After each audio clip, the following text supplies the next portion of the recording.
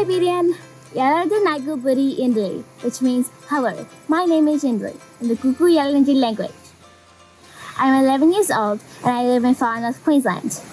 I'm part of the Kuku Yalanji people. Yindali is the language word for the forest kingfisher. That's a type of bird with bright blue and white feathers. Similar to a kookaburra, but smaller. It is my animal totem. The forest kingfisher is one of many animals that you can find in the Daintree Rainforest. It's in far north Queensland and it's really big, about the size of Sydney.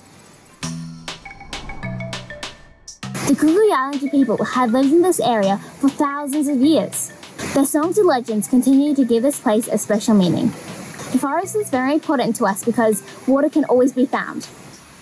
When there was no food, mai in the bush, my family would move through the forest to find it. We know which special plants to use for our foods and medicine, how to hunt animals to eat, and where the sacred spots are. My family had taught me never take a rock from the rainforest or waterways. Always introduce yourself to the land when you arrive. We always throw a rock into the river to tell the rainbow serpent that we are from this land or we are just passing through.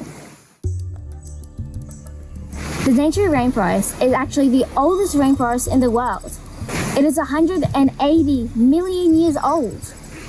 It's called the rainforest because it gets a lot of rain every year and is home to heaps and heaps of different plants and animals. Like the biggest tree frog in the world, 60% of all Australia's butterflies, and 131 different types of reptiles. Yep, even crocodiles. There are also lots and lots of different birds, including some really strange looking ones, like cassowaries. Just like a little creek. My favorite thing about living near the Daintree is walking through the rainforest, swinging from vines, swimming in safe freshwater creeks, and going down natural water slides. The forests aren't just important to me. They're important to millions of people around the world. They provide animal and people with food, water, and shelter, and they help soak up greenhouse gases. But humans are destroying forests. Did you know every minute about 36 football fields of forests around the world are chopped down for wood or to make room for houses or farming? That's having a big effect on our planet. It's why we need to learn about the forests and protect them. When Australia was colonised, a lot of our native forest was cleared. And while some forests like the Daintree are now protected, it still faces a threat from things like climate change, weeds, and feral animals.